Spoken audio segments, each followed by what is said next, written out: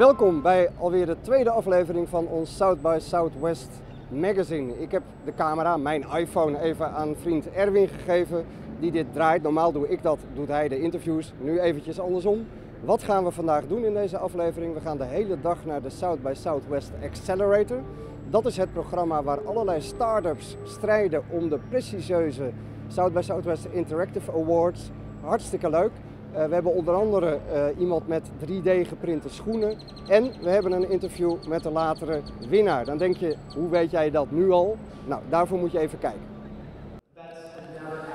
We zitten hier bij de Accelerator, SxSw Accelerator. Wat mij betreft een van de leukste onderdelen van SxSw, waar de meest talentvolle start-ups zich presenteren in allerlei verschillende categorieën. Hier zie je wat de trends zijn en wat de nieuwe grote namen kunnen worden.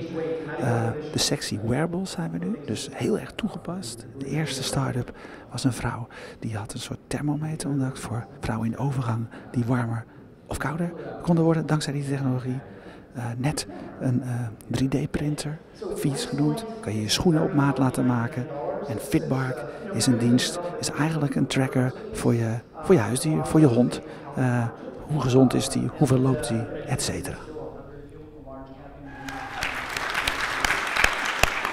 Okay, just testing that you can hear me. Wait for a presentation. All right, I've got a timer. So good morning everybody, my name is Lucy Beard. I'm the founder of Feets and I'm here to bring you the future of footwear. So how is it to stand on the stage over here? Oh, I'm so nervous now. Once you have spoken to a lot of investors and customers, you just got to know your product. So at this, it's just an opportunity to share what we're doing with even more people, which is exciting. Yeah, and what you're doing is shoes on demand. So we're doing mass customization, shoes that fit you. We use 3D printing, which is what the cool technology is, but the whole point is you want shoes that fit.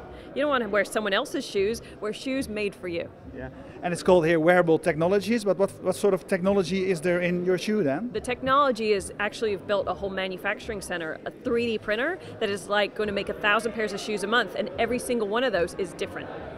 Yeah, and your shoes are... you can check them out right here. I can do a little bit of dancing on my feet for you. So I'm actually wearing Size Me shoes because it's the only size you ever need. The technology's partnered with a software app, so you can take 3 photos of your feet, and that means that you can get your size just with that. You select a few color options so that you can have the shoes designed to your style, and that's it. We ship them, make them, and ship them to you within 7 days.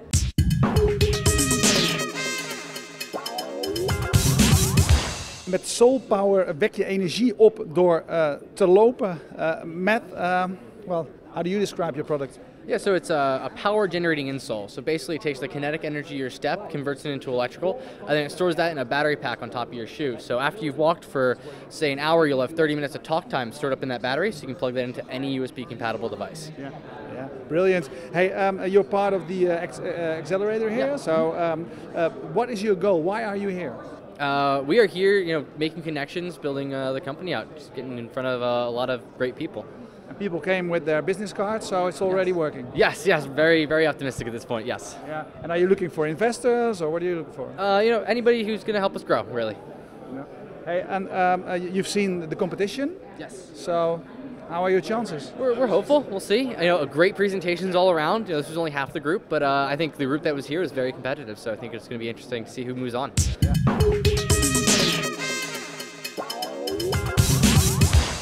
This is it. It's a mobile phone for kids. It's called Tinitell. You press the big button and it calls a contact in standby. It's for the most simple communication. So when kids are outside playing in the gym or on a field or something, and you want to call them home for dinner, then this is the go-to option. This whole thing started when I was at my friend's house and his son wanted to go outside and play. We were making dinner, but my friend said, no, go to your room and play with your iPad instead. I don't want to go outside and get you. And I thought, wow, that's so sad. When I was a kid, I'd just go outside and play. So that's how it started. A kid wasn't allowed to go outside and play because there was no communication device suited for him. Yeah. And how far are you now with the products? Is this a working model you have here?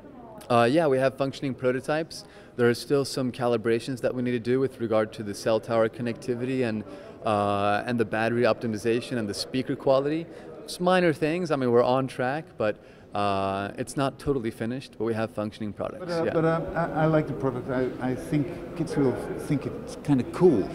They do. There's a coolness factor to it. From 4 to 8, 8 is when they get their, I think their smartphone. Hans Veldhuizen, zelf ondernemer en altijd kijkend naar ondernemingen waar je in kan deelnemen. Je hebt hier gezeten bij in ieder geval de laatste 2 sessies van de Wearables. Je kwam hier net het podium op omdat je het Tinitell interessant vond. Hoe kijk jij daarnaar? Wat vind je daar interessant aan? Tinitell is de manier waarop zoiets alsof het ware een soort game device is, hè, voor kleine kinderen. Ja, het heeft GPS in het. Ze kunnen met 1 druk op de knop bellen. Ik als ouder zou mijn kind kunnen bellen en zeggen van het is tijd om te eten, kom naar binnen. Vind ik een prachtige toepassing. Ik kijk naar dingen waarvan ik denk, zou ik ze gebruiken? Is het functioneel voor mij? Ga je nog meer van dit soort sessies bezoeken vandaag? Ja, ik doe alleen maar dit soort sessies, want ik vind het leuk, die pitches van start-ups. De grote panels zijn mij te druk en ik hou niet van lange rijen, dus dit zijn echt super interessante presentaties hier. How important is South by Southwest for you? It's fun. Yeah, it's a lot of fun. Yeah, but are you here for a goal? Do you need investors or do you need whatever? What do you want to come home with? Well, on Sunday evening, I want to do a Twitter thing like I just won the Wearables competition at South by Southwest. I love these competitions. So that's pretty much why I'm here, for this competition.